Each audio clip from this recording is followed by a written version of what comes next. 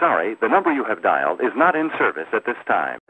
Yo guys, we're back! Today we got Charli Xcx. I don't know much about Charli, but what I do know is that I saw her at a festival last year. Her performance was amazing. She had so much energy and she just she killed it. I was so surprised at how into it she got. And she was such an awesome performer, which is why I'm so excited to listen to this today.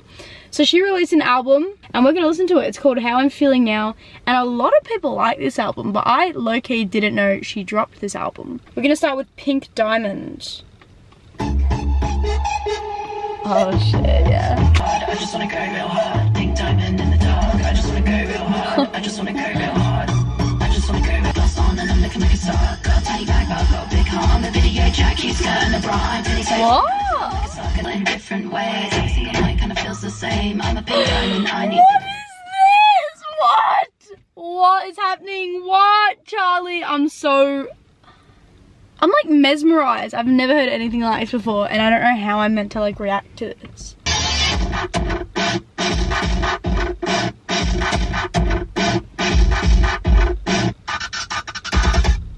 Now we got Forever.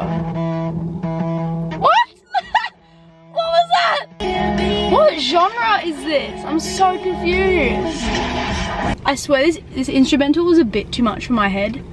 Not gonna lie, I'm not loving it, but I'm so intrigued because I've never fucking heard this before in my entire life, and I'm just like, what?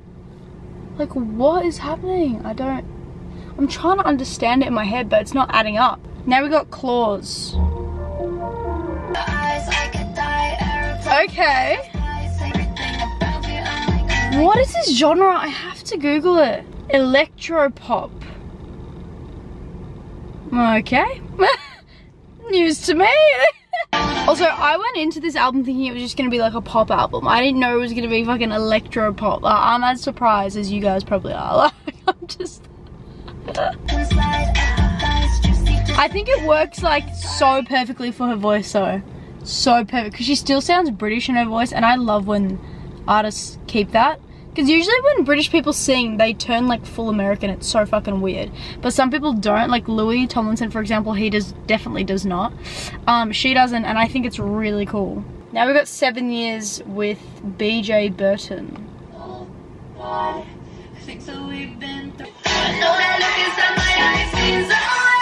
Okay. I don't feel like this song is anything special, but I think it sounds good. Like, it suits her.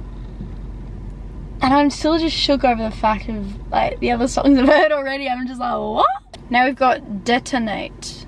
I feel like an idiot now. Like, why was I expecting a pop album? Oh, these lyrics are fucking funny. Yeah, that was just a little, Detonate was a little too like electronic for me. Just because I don't really listen to this kind of music, but like I'm very skeptical, and I'm intrigued by this sound. I think it's so it's so different for me. Now we've got Enemy. Okay.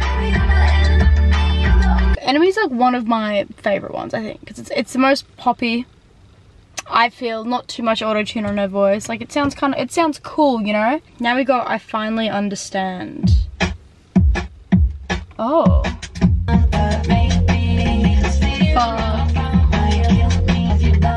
It's definitely one of the cooler sounding albums we've heard this year, I think. Like, it's pretty cool. It's just very different. And it's not what I'm used to, which is why I like it. She sounds so British in this, I love it. Now we got C2, what is this, C2.0? Oh. It's like, how do you come up with this concept? How do you think of these sounds? I just can't understand it. But that's why I like it, because these people do it for me and I just listen. I'm like,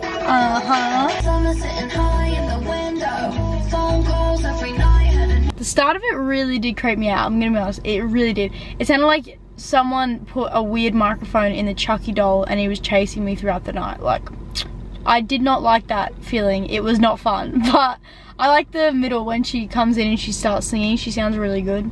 So that's a plus, I guess. But like, I'm out of my comfort zone today. I am.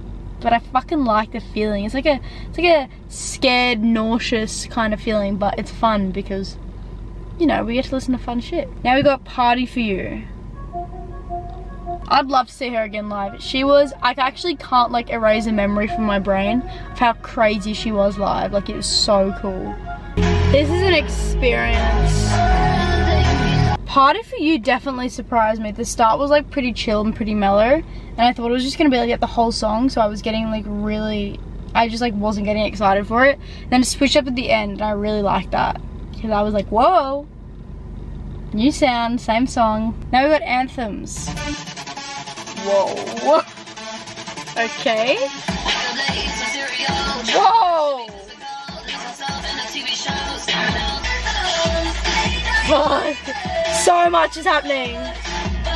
But this is a cool song. Anthems is so like upbeat, fun, gets you hyped. Like, Anthems has to be my favorite, I think, so far. And that's like, that's saying something, you know? Lucky last, we got Visions.